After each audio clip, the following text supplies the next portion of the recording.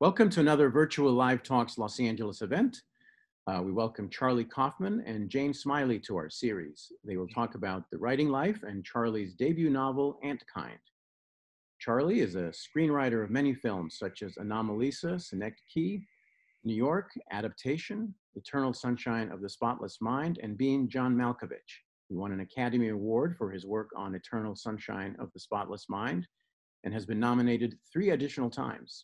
Kaufman is also a 3-time BAFTA winner for screenwriting, and he has been nominated for 3 Golden Globes Awards, among many other honors. Jane Smiley returns to our stage. She's the author of numerous novels, including 1,000 Acres, which was awarded the Pulitzer Prize, and most recently, the Last 100 Years Trilogy, Some Luck, Early Warning, and Golden Age. Her next novel is Perestroika in Paris and comes out in December 2020. She is also the author of several works of nonfiction and books for young adults. A member of the American Academy of Arts and Letters, she has also received the Penn Center USA Lifetime Achievement Award for Literature. Welcome to both of you. I'll let Jane take it from here. Thank you. Thank you. Hi, Charlie. Nice to meet you. Jane, nice to meet you. I've been looking forward to meeting you ever since I was inside John Malkovich. Which really? Wasn't my favorite person to be inside of, but I appreciated his point of view. Thank you. Do you have anything? I think maybe a good thing to do would be for you to tell us a little bit about what the premise of your novel is, and how it progresses, and what you were hoping to do with it. What I'm hoping to achieve with it? Is that what you mean by doing? What you were hoping it to come out. Do you understand what I mean? I don't mean, do you want to be on a bestseller list, or do you want to sell a million? What I was hoping it would accomplish as a book. Yeah. Yeah.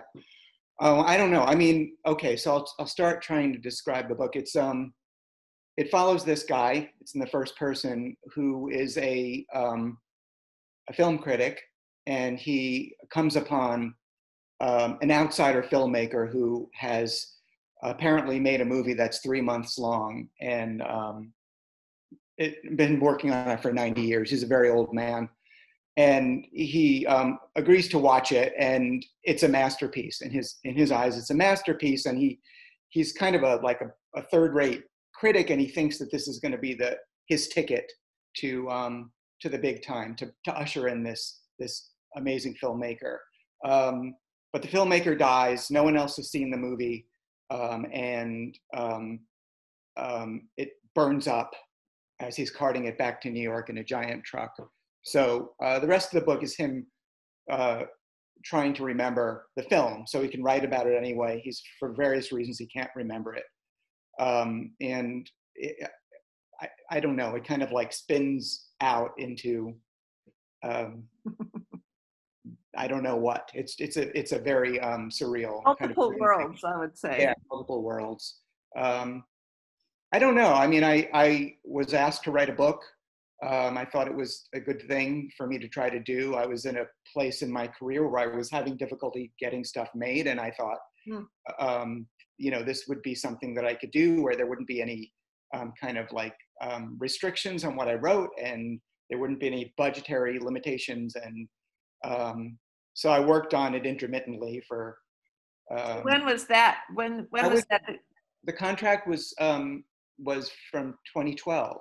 So really? I've been working on it for a while, but I've had to take jobs and move away from it. I've been stuck, as I almost always am, knowing where to go with it. And so what was I trying to accomplish? I don't know. I mean, I think I had different goals at different times in the process of writing it. When I settled on the idea that I wanted it to be funny, my goal was to make it funny in a real way. Uh-huh. I wasn't sure at first that's what I was trying to do or wanted to do. So there were sort of many false starts along the way. So do you feel like you were influenced by any other novels in particular that you liked or that sort of gave you hints about what to do, or did you feel like it was totally kind of new? And Well, I never knew. I still don't know. I mean, I kind of just sort of like do what I do by the seat of my pants. I didn't set out to imitate anybody, and I wasn't using anybody as a frame of reference. But of course, I've read things in my life, and there's stuff in my head that I'm certain is, influences my choices. But are there any novels that you really love? I mean, yeah, there are novels that I love, but I wouldn't say that there are comic novels that I love. And that was sort of really? Yeah, I've had a difficult time. I get recommendations to read this or that book that's supposed to be really funny, and they aren't funny the way I wanted this to be funny. Which is in my experience, that's the dilemma of the comic novel, is that the person you're making laugh is you. And that's the dilemma of any work, right? I mean, I'm always using myself as a gauge. And it's all I have. I'm not really ever trying to do anything but that. I figure that there might be some like-minded people out there. But my goal is, do I think, in this case, or in anything I do, do I think this is funny? Do I think this is moving? Is it affecting? Is it horrifying? Whatever it is that I'm exploring there, that's my goal. But it's always about me. Is that weird? Is that? Well, I don't know. I mean, I also wonder if you felt it was dangerous to make fun of a film critic. Yeah, but that's the other thing I always sort of want to do, is I want to put myself in danger. I want to do something that feels risky, that I don't know how to do, and then do it. I don't know what the point is otherwise, Okay. So that's part of the thing that I go for. Yeah, but it's fine. I mean, I have, as everybody who does what we do, we have relationships with critics, and they're very one-sided. We don't get to talk back to them. And this was an opportunity to kind of have some fun with that. Sure. And I think that maybe that was the impetus, but I feel like over time it expanded into something which really wasn't about, in my mind, a film critic or film criticism. Right. It's just a place to put it. So when you first started out in the movie, when you first started out on your own, did you always want to be a movie writer or director, or was there anything else that you wished you could have been? Or I think when I was young, and I mean very young, I wanted to be an actor. I sort of stumbled upon, I was a really shy kid, and I stumbled upon this thing which allowed me to get attention and allowed me to be funny. And the first time I was on stage and wasn't terrified and got laughs, which was third grade, it was like the world opened up to me. And that was what I did and wanted to do professionally since that age, till I went to college. And I actually was a theater major, an acting major for a year. And then I somehow got very embarrassed about it. And I'd become increasingly self-conscious, and I just couldn't do it. And so I transferred, and because of my interest in acting, I had interests in filmmaking. I made films as a child. Yeah, I had a Super 8 camera. I made a lot of films with my friends. And so I got into film school and figured I'd be on that side of the camera, and had the idea that I would, write and direct things. And, and that took a long time to come to fruition, but it eventually happened. Isn't that always true? As far as I know, that's Hollywood. It takes a long time to actually get anywhere. The surprising weird and maybe not weird thing in my case is that I once I actually went to Hollywood, I couldn't bring myself to move to Los Angeles, which is an impediment, you know, to success in that business. Yeah. I was terrified of Los Angeles, and I sort of, and I was, again, I was sort of like a shy person. I didn't know how to show anybody my stuff. I would send things. I worked in various offices where, like, there were Rolodexes with famous people's addresses, and I would send screenplays to them, and never got a response, with one exception. I heard from Alan Arkin, which was a really lovely note. Wow, that's cool. But eventually I decided that I needed to go to Los Angeles, and I moved there to try to get work when I was in my early 30s. And once I got there, I got a job in TV, and pretty much worked consistently since then. So, I mean, and it was luck. I mean, it wasn't like I got to Hollywood and it just, like, you know, things fell into place in a way that was very fortunate for me. I think that's my experience in the literary world too, because I went to school with a young woman who then became an editor. And so when I had a book, I gave it to her. And she said, I like it. Yeah. And the best piece of luck was that her boss, who was the real editor, was getting psychotherapy 5 days a week. So he told her she could buy what she wanted. Oh, that's amazing. Wow. Up to a point, yeah. I mean, I think that's it's always luck. There's always a piece of luck involved. Was that in a writing program that you knew her? Yeah, at Iowa.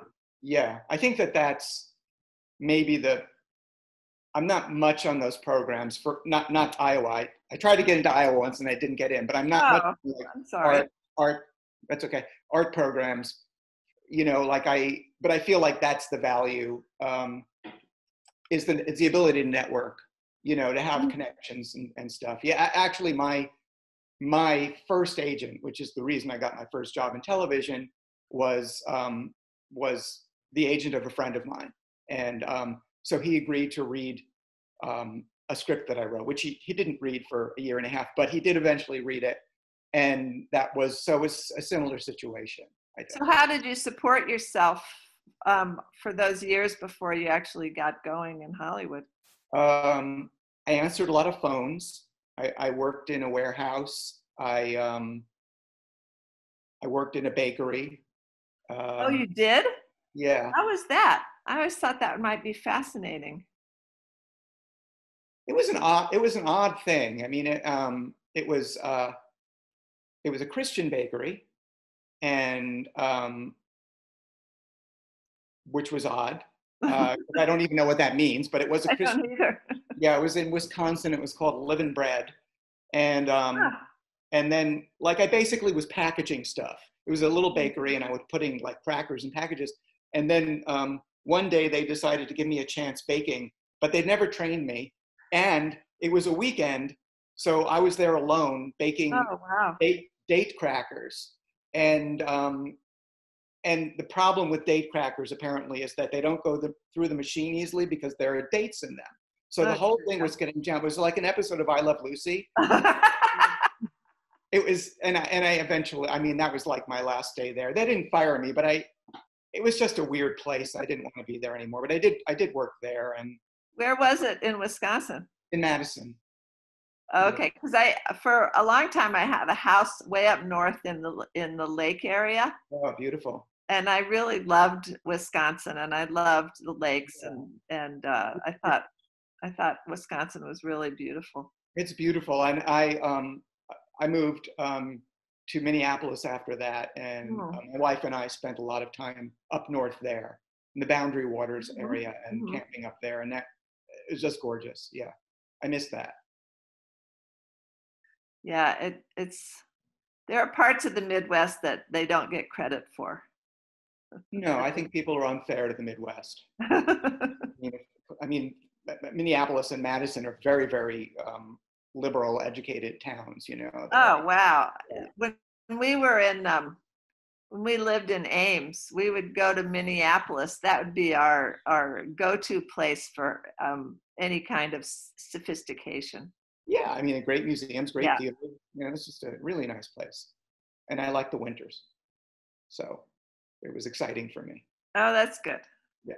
So let's talk about Antkind. Okay. I want to say that I was really impressed by the language, and I probably popped out a laugh every couple of pages, along with plenty of smiles, of course. That's what kept me going in a lot of ways. Yeah. It's a little difficult to understand what's going on, but the language, I think that's the unusual thing about it, is that the language is easy to follow while the plot is not as easy to follow. Yeah. But I was really impressed by your precision in the Wow. way that you used the language, the way that you changed words so that they would mean something funny. And I was really impressed by the fact that you brought Jesus and God into the book on exactly page 666. So did you intend to do that? Sure. No, I mean, that's a coincidence. I didn't know what page 666 would be. Oh, okay. No. In fact, I don't think I knew that until you just said it. Oh, well, now you know. It must be familiar to me, but it's an omen. It's an omen. It's the omen, yes. So, let's see. What else did I put?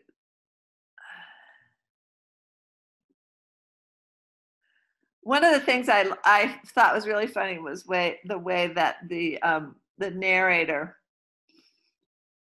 totally denigrates Charlie Kaufman's movies. Yeah. And so I was wondering if you're in sympathy with the narrator about that, and if you would like to go back and redo some of your movies so that you would, appreciate them more. No, I mean, there are things I would change, I guess, if I would go back, but I'm not interested in going back to anything. I mean, I think that the narrator, I wanted to have that sort of like sense of stepping outside of the book, giving him some sort of giving him something to explain why he's being put through the paces that he's being put through. So I think that's what I was sort of hoping for there, because I don't want to give too much away about the book, but there is a kind of a relationship between his feelings about me and what happens, what he's put in the book. And it's just sort of like, because I do think that's the dynamic between critic and, I don't want to say artist because I don't think of myself that way, but the person who does the creative work and the person who critiques it, there's a dynamic between them, and there's a push and a pull, and there's animosity sometimes, or fawning or jealousy or whatever's going on. And I wanted that to be in place in that piece. So of your movies, do you have a favorite, one that you really enjoyed for whatever reason? Not really. I mean, I pretty, I've got affection for most of them. I like the movie the first movie that I directed, which was Synecdoche, New York, and then I co-directed a movie called Anomalisa, and now I've directed a third movie, which is not yet out, and I don't feel more affection for them, but I feel more attachment for them because I directed them, and because I feel like it's more exclusively my vision, Yeah. For better or worse. I don't think it necessarily makes them better, and I know a lot of people feel like I shouldn't be directing and I should let Spike Jonze or Michel Gondry direct my movies or somebody else because I don't have any a talent for it, but I don't really care about that. I mean, I'd like people to think I had talent for it, but I'm doing it because I want to do it, not because, because I think it makes it better that I do it. I think it makes it mine, and I like that. Well, were there particular pleasures about directing that you enjoyed? Yeah, I mean, I think because what we spoke about a few minutes ago, I'm interested in acting and performance, and I really like working with actors, and I really like having that kind of relationship, and there's something about working in production that's very different than writing, which is that it's a very social experience. Mm-hmm. There's lots of people around. You have to be around them. Which is something, it's good for me to be forced to do that because I tend to sort of shy away from social stuff. Mm-hmm. And there's an excitement to it. And it's also like, I can stretch and delay my writing for as long as possible. But when I'm shooting a movie, I have X number of days. And if I don't get what I need, too bad, Mm-hmm. So it's like, okay, I know that this movie is going to be shot. Like the last movie I did, I know it's going to be shot in 24 days. Whatever I've got at the end of 24 days is it. Mm-hmm. And that, in a way, is helpful, because I don't write that way. Okay, so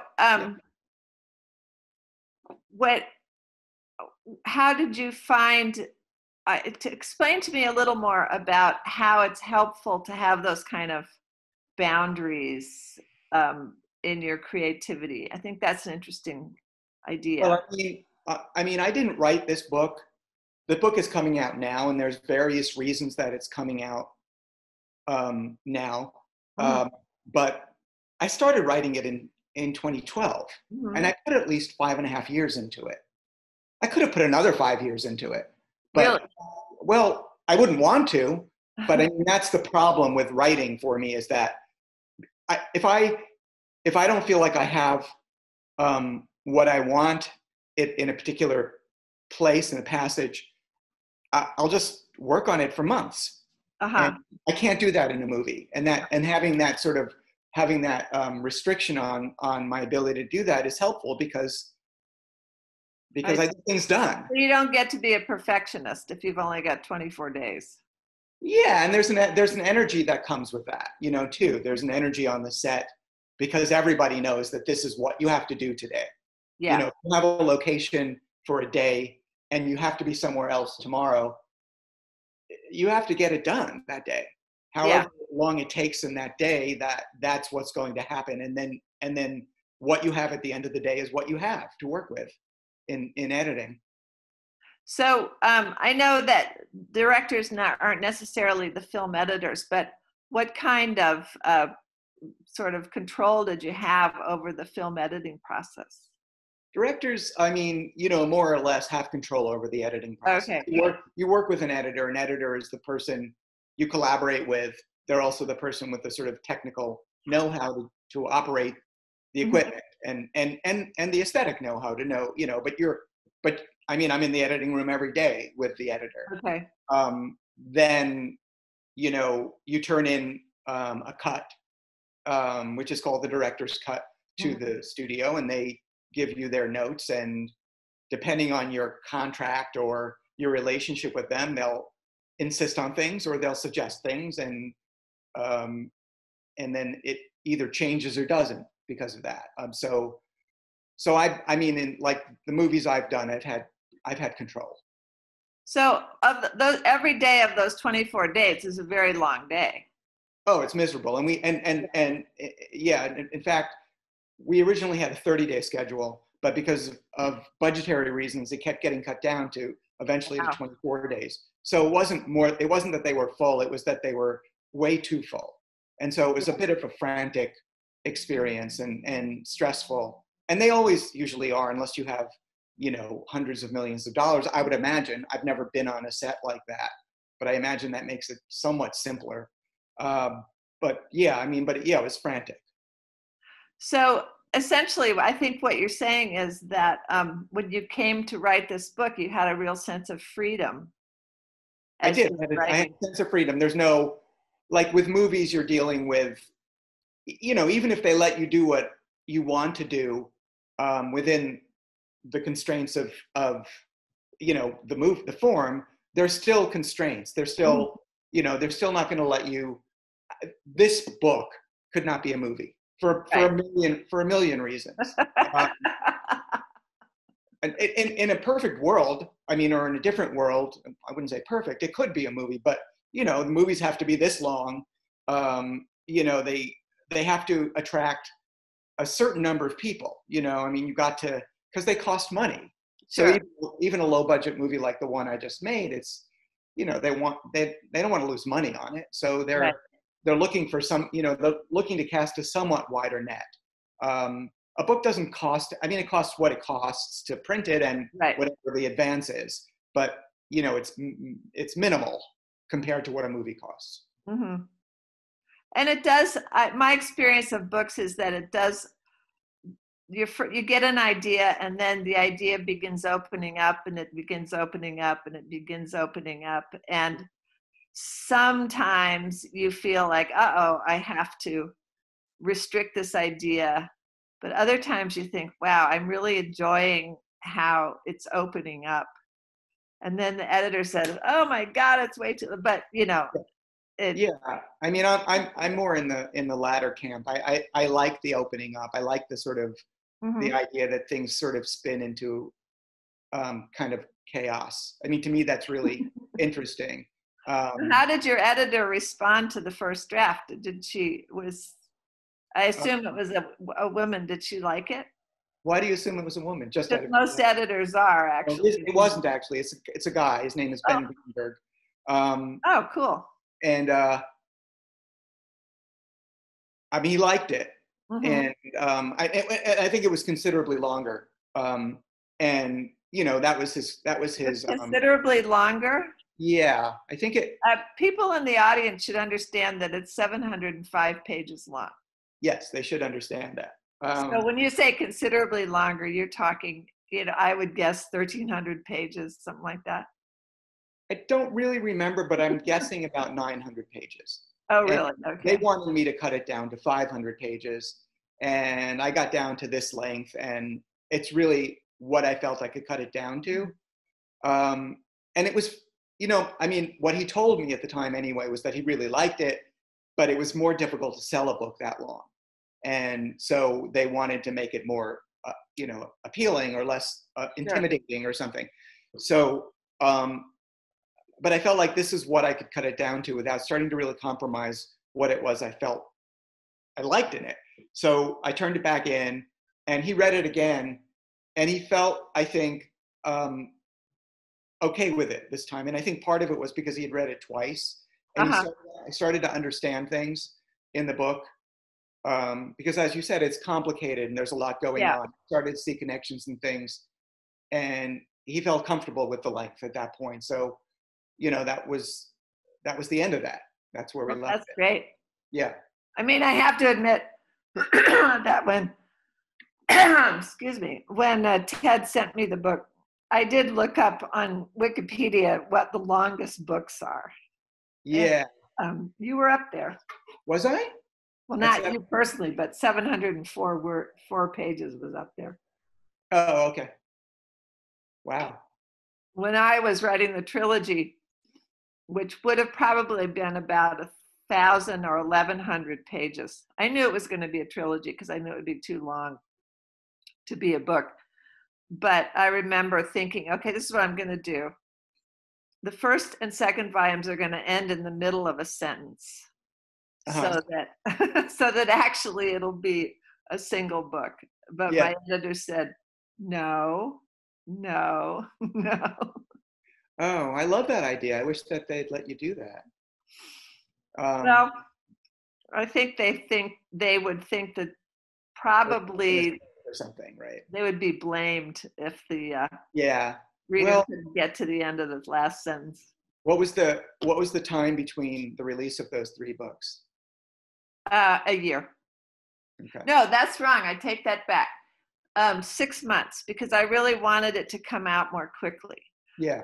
So the first one came out in the fall of 14, I think, and then the second one in the spring of 15, and then the third one in the fall of 15. I don't know that that was a good marketing idea, Yeah. but I really wanted to get it out and see how it worked. And my publisher, Sonny Maida, he was willing to try that. Right. And so, yeah, he was very open to trying things out. And so you never considered just writing one book at 1,100 pages? That you just felt like would be too Well, long? I'm too old to pick up an 1,100-page hardback book, and I figure most of my readers are too old. You mean literally, physically, or? Yeah. So yeah, I love the idea. I love long books, actually. One of my favorite writers is Anthony Trollope, and he did plenty of long books, And then if it wasn't long enough, he'd make it into a series. So I really love long books, and I quite enjoyed this one. It's hard to be long and funny, though. It's really hard to be long and funny. Yeah. So did you write the whole thing at once and then split it up, or did you write it, publish the first volume and then? I wrote it pretty much steadily. So you knew by the time the first one was released, you knew where it was going. Yeah. It didn't. It ends in 2020. I tried to think of the worst possible things that could happen between. I bet you were wrong. I was wrong. I'm a much more optimistic than I even thought I was, and I have to say that I do admire your what's the word? Imitation of the Trunks. Uh-huh. I admire that. That made me laugh a lot. Oh, good. Yeah, that was fun for me. You must have a very good ear. Well, thanks. Yeah, I don't know. That was actually one of the things that my editor talked about. He wasn't sure it should be in there, because he felt like it would necessarily date the book, because we didn't know when the book came out. All books are dated. But you know what I mean? It's like Trump was in the process when I first turned it in. Trump was about to be impeached, and so we didn't know the fact that Trump was still president when this book, well into the future. But I did the multiple worlds thing. I sort of stuck that in, so it can be explained. Mm-hmm. And as it turned out, it wasn't an issue. Are you willing to talk a little bit about the title? I'm happy to. I'm not sure I have much to say about it. Well, are you talking about, when you say Antkind, are you talking about film critics in general, or just this guy? Oh no, I'm talking about Antkind. There's a literally ants as a society, mm-hmm. As opposed to mankind or humankind. There's a character who is an ant who appears very late in the book, and he's clearly a human, and everything he says and thinks is human, but he's an ant. And at one point, and he keeps making mistakes that sort of tip it a little bit. And like one point, he refers to mankind, and then corrects himself and says Antkind, and that made me laugh. So it was one of several choices for a title, and I had it, and I polled a few people, and they liked it, and so that's why. Can you tell me what one of the other possibilities was? Oh gosh, when I don't use stuff, it goes out of my head. So okay. I can, I wish if I wasn't on the spot, I could think of it, but right now I would be wasting our precious time here. But I mean, early on, then when I started thinking of titles, and I generally don't think of titles till the end.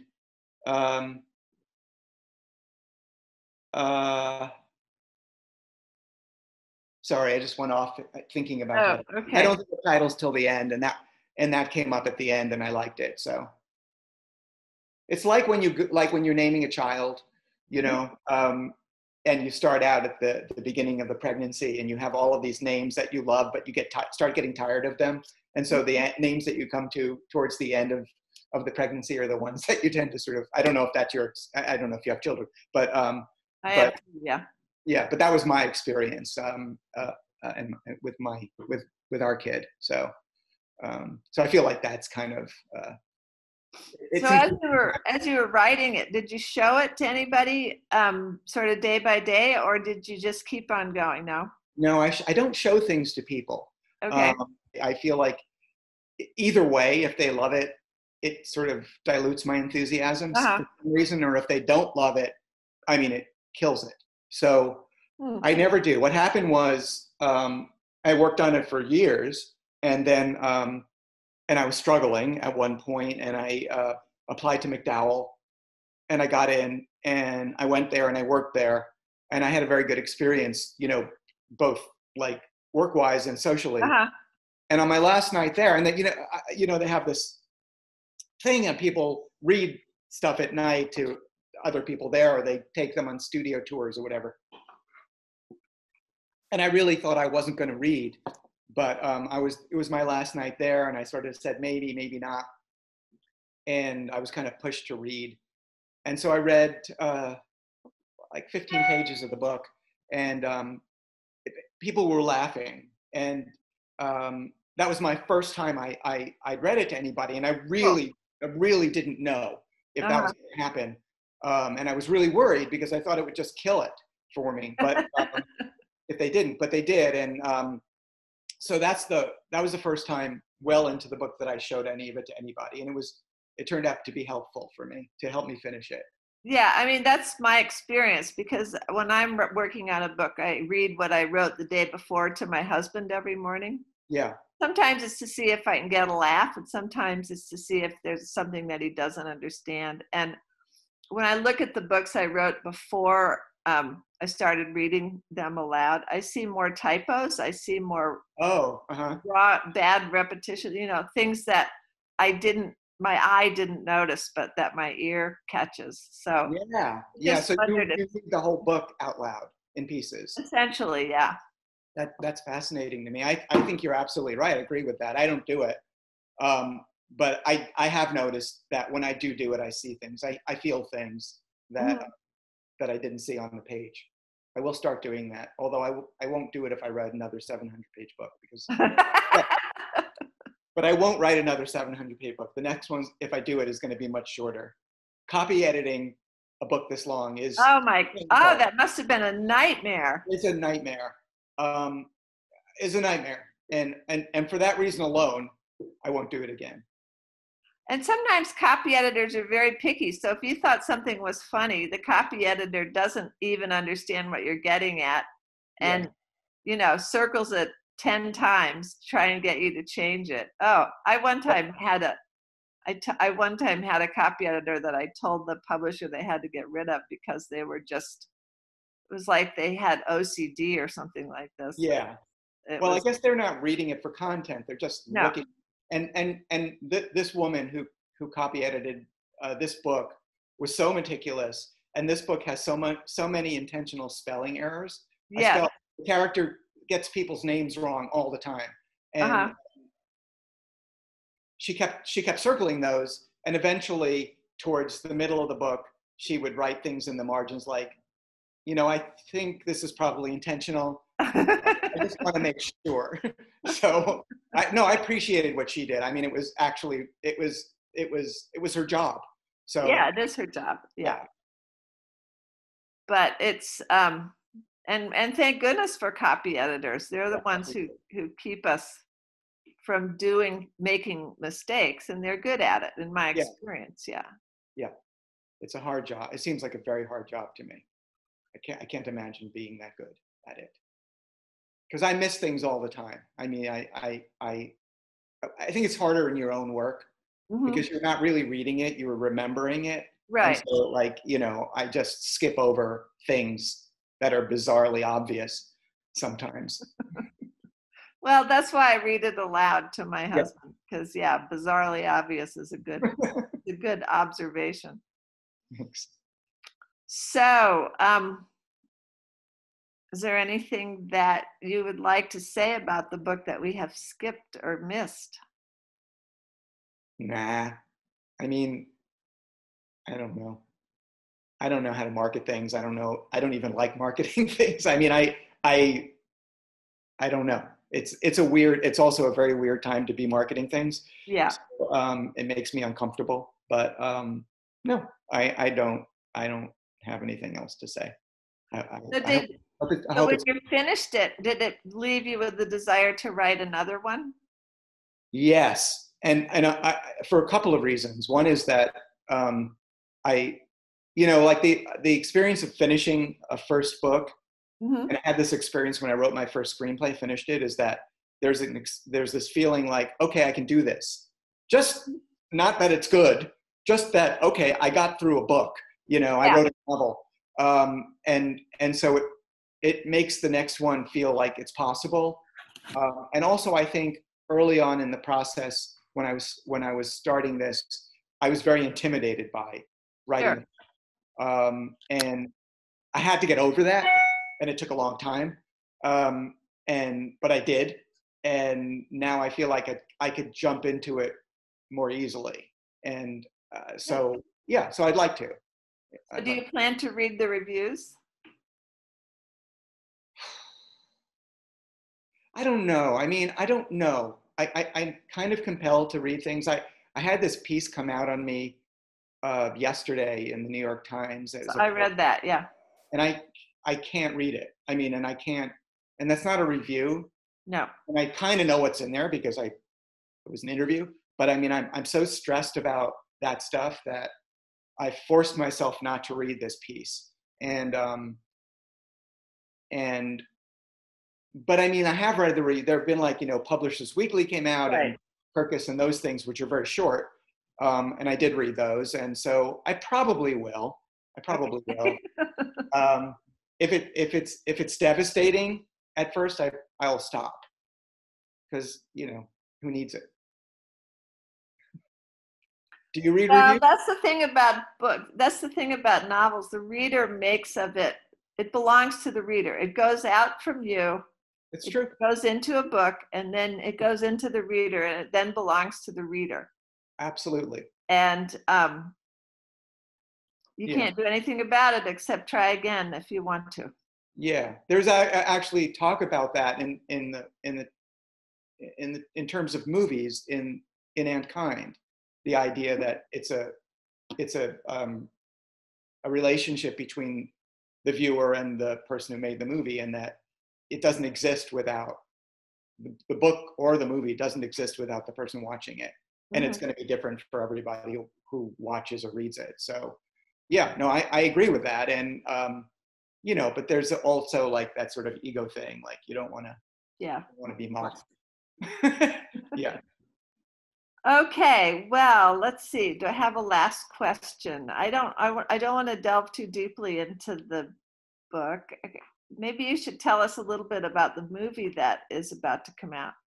Oh, it's called I'm Thinking of Ending Things, and it's an adaptation of, not my title, it's the title of a novel by a writer named Ian Reid, and it's kind of an adaptation.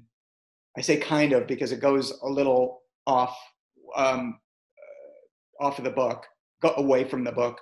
But it's about a young man and young woman. It's very small in scope, the opposite of Antkind. It's about a young man and a young woman who are on a road trip to visit his parents at their farmhouse. She's never met his parents before, and it's during a snowstorm. And it's kind of like a meditation on isolation. And So where's the filming location? we filmed it upstate New York, Oh, and in and around a town called Middletown. And that's one of my favorite places. Middletown, Well, the Catskills and that yeah, area. yeah. Do you live on the East Coast or the West Coast? I live on the West Coast, but for a long time, I went to college in New York, and so I loved the Catskills. And Yeah, it's beautiful up there. yeah, it really is. Yeah. There's plenty of snow. There was plenty of snow, but the problem with making a movie is that it doesn't come when you need it. So there's plenty of snow that we invented. Really? Yeah. There's a lot of snow that that we have people on set basically shaking stuff outside of a window. But we also have a lot of computer stuff that was done in Oh, right. Yes. because they're driving through a snowstorm. Mhm. So we had to supplement the actual snow. But yeah, that was the hope. The hope is that you have it. But your schedule is such that you have to shoot on this day. Like Quentin Tarantino, when he shot his movie that took place during the snowstorm, and I can't remember the name of it. They waited for months. They were in the Rockies. Wow. Apparently they waited for months for snow, but we didn't have that budget, Like I said, we had 24 days, and if it came, it came. So, so we had to do it in post-production. So is it easier to make movies now in the era of digitization than it used to be? It's not only easier now to do those kind of effects, but it's easier now to do those effects than it was 5 years ago.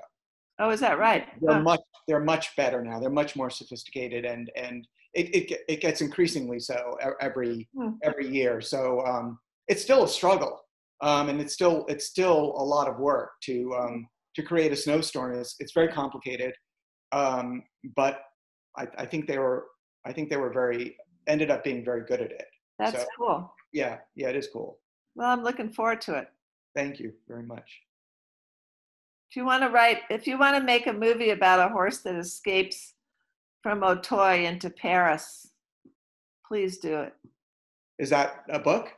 That's the one I have coming out in December. Oh, okay. What's it called? Perestroika in Paris. Oh, I like the title.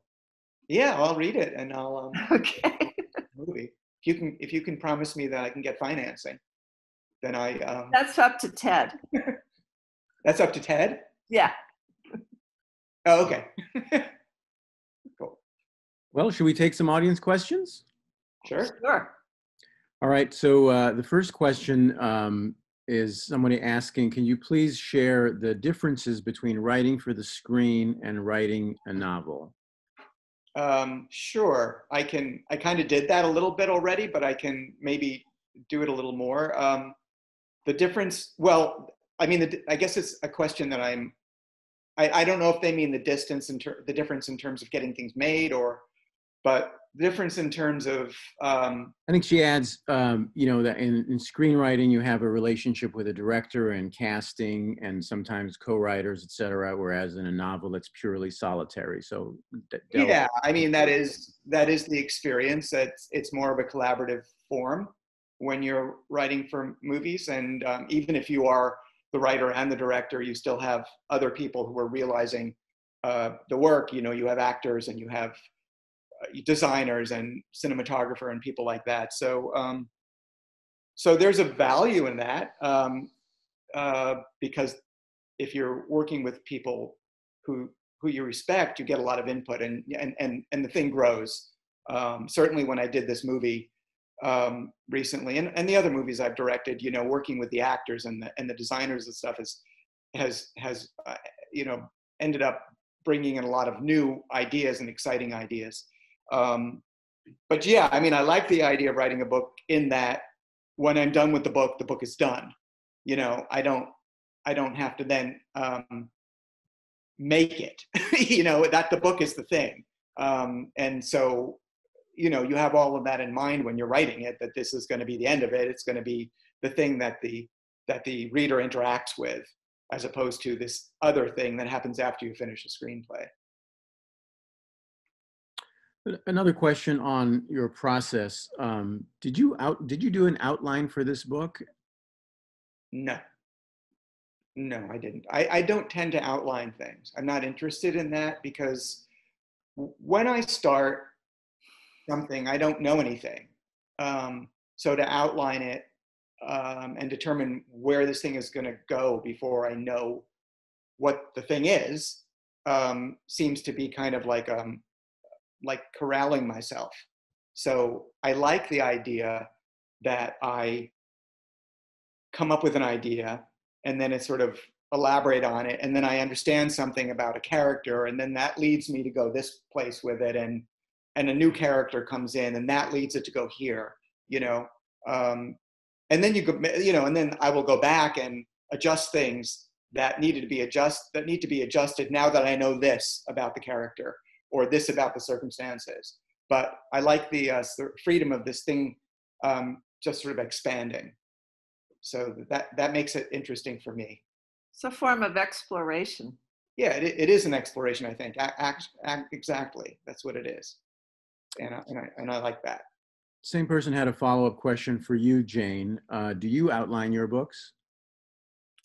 Some are planned, some are unplanned. Sometimes the plan is just very simple. For example, for the Last 100 Years Trilogy, I knew we were going to do 100 years one at a time, and I wasn't going to skip over any of them. So I had to look up what was going on in particular years, even if nothing very eventful was going to go on. So that, I don't know if you'd call it a plan or just a strategy. For 1,000 Acres, I tried to stick with the plot of King Lear as best I could. And for some books, it's like with Charlie, I'd say, okay, let's get started and see what happens. And another question about the adaptation or possible adaptation of this book into a movie or a TV series. Is that something, assuming you made reference to funding earlier, but assuming this is doable and there was a buyer interested, do you see, is this something you would like to adapt and also direct? I would think about it, and I would try to figure out if it's possible. I don't, at this point, know how to do it. There are issues with visualizing things in this book that are left to your imagination that confuse me, that I think would tip it in certain directions that I don't want to tip it. I want the reader to have the experience of understanding it or figuring it out. Well, I have a suggestion. Okay. One of the show that we watch a lot is In Treatment, you know, with Gabriel Byrne. Yeah. And there's, there must be 90 or 100 and some episodes. Oh, wow. And they're all about 23 minutes long. So I think you could do 120 episodes, 23 minutes long of this book.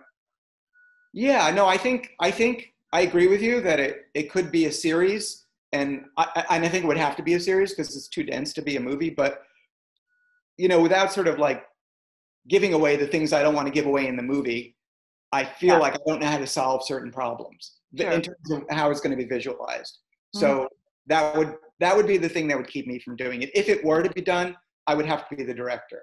I mean, that would be because I to answer the other part of that question, I wouldn't trust it to somebody else because of the issues that I am concerned about. There's another question that's sort of related to what you guys have just been talking about, and that is, do you see this flurry of series on Netflix and Hulu and various other streaming service as a great new opportunity for storytelling? I mean, how do you feel about that? Is this for Jane or for me? For you. Well, as somebody who, you know, has difficulty getting work, I think it's a great thing. You know, it's an opportunity for people to work, which has kind of gone away a bit in the actual theatrical release movie business. So yeah, I think it's a great thing. I don't have anything else to say about it other than, you know, since 2008, everybody's been struggling to get work made, and now it's kind of like it's at a point now where people have opportunity, so it's good. What it reminds me of is how when Charles Dickens was writing, his first books were always episodes in a magazine that would be read aloud. Somebody would buy the magazine, and it was estimated that for every person who bought a magazine, 15 people would listen to it. Oh, wow. And then that would promote the book. And so there's always been this sort of back and forth between a self-contained novel and an episodic novel. And I think that had to happen in the movies too. People want more.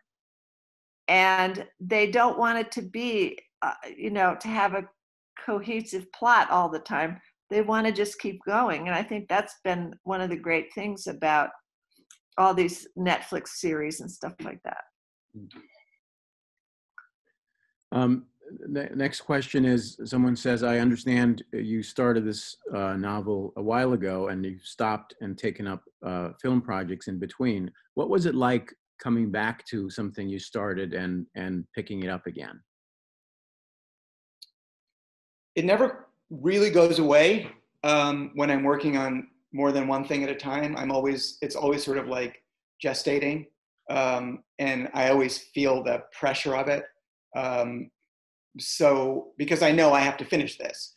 And so the feeling at the time is one of pressure, because now I have two things to do. I've taken on this, this particular movie or TV job for money. And now I have to do that. And now I have to also do the book. But I do find, and I have found, when I put things away and I come back to them, I often find new directions. And this happens a lot when I get stuck, where I just don't know where to go with something, and I put it away. And when I come back to it and I find, oh, I can do this, there's this real feeling of relief that I didn't push myself to finish it before I knew what to do with it, because I never would have come to this thing that I like, that only came with time. And so I feel like there is this sort of like, I guess, as I said, this sort of like silent gestation that's happening even when I'm not working on something. Well, I have a friend who's a brain, what's the word I'm talking about? She analyzes how the brain functions. Right. And actually, if you're worried, you're working, and then you put it aside, your brain actually has a process where it pares away your worries. And then when you come back to it, you see it in a fresh way, and you think, oh, bingo, I know how to do that. Oh, and you've had that experience as well. So many times. Yeah. So many times. It's comforting to know that happens or can happen. And then a final question, Charlie, is someone is asking about Susan Orlean's book, The Orchid Thief, that became the movie, The Adaptation. At what point did telling that as the movie, telling the story of adapting the book, convince you was the movie to make about the book? I was struggling with that adaptation for a long time. I don't remember how long, but I would say it was months, and I was very depressed and worried. And it was very early in my film career, so I was also worried that I was going to have to sort of say I can't do this to the producers, and it would kind of tarnish my reputation. So I did an exercise where I said to myself, what is it that's really on my mind right now? And the obvious thing that was on my mind was that I didn't know how to write this thing. And I thought, oh, what if I write about that? And then I started thinking about that and how it kind of sort of worked with, I thought, what were the themes of the book? But I still didn't feel comfortable doing it, because it was like I didn't tell the producers I was going to do this. I just sort of, I was worried they would say no, and it was my only idea. But I did speak to Spike Jonze, and he said he got really excited about the idea, and he said, "Oh, you've got to do this," which gave me confidence that it was an interesting idea, and so I did it. And when I started to work on it, and it started to sort of fall into place, and all these pieces started to become exciting to me, and I was able to write the script, and it felt to me that was sort of proof that it was an idea that was of value, at least in my mind. So that's how it happened. Thank you. And thank you, Jane, for taking part in our talk Thanks, it was today. fun. Yeah. A reminder again, Charlie Kaufman's novel is Antkind, and it's available wherever books are sold, and signed copies are available in the link in the comments section.